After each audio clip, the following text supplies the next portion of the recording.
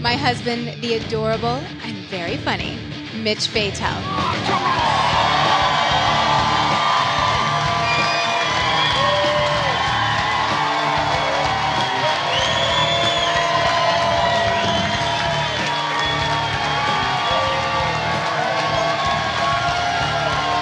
My wife, everybody, give her a big hand.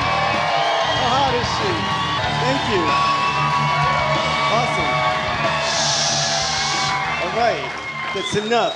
I know you're applauding for her because she's so hot. I've never had anyone applaud for me like that. So, and yes, that is really my wife. She put a ring on it, bitches. Take a good look at that, boys. Yeah. That's what you call 100% tungsten. Get a good look, hater. 6 years I've been married to that girl. Wow. And I'm still madly in love with my wife. I'm never gonna be one of those guys who's like, oh, the old ball and chain, I'm gonna pee on her face and kill her. I love my wife. My wife is an awesome human being. I love her so much. Her name is Jessica, by the way, and not only is she beautiful and smart, but she is my best friend and my hero.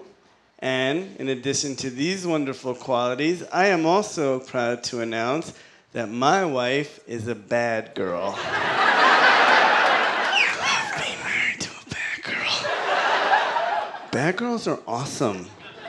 I am always quite perplexed when a gentleman tells me that he would like to marry a good girl because good girls are the most hideous human beings on the planet.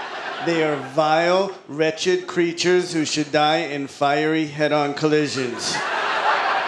Where do I begin? Okay, how about here? First of all, they're boring as hell. They have zero sense of humor. They will never send you good text pictures. If you ever dated a good girl, you will be awoken at 4 o'clock in the morning to the alluring ding of a text picture.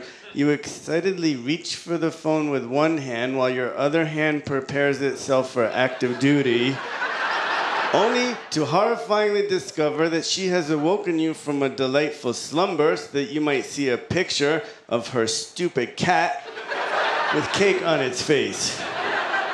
Like, you woke me for this? I can't fondle myself to this. I'll give it a fair shot, but I don't foresee this having a happy ending. Why would you waste my data with this, you witch? And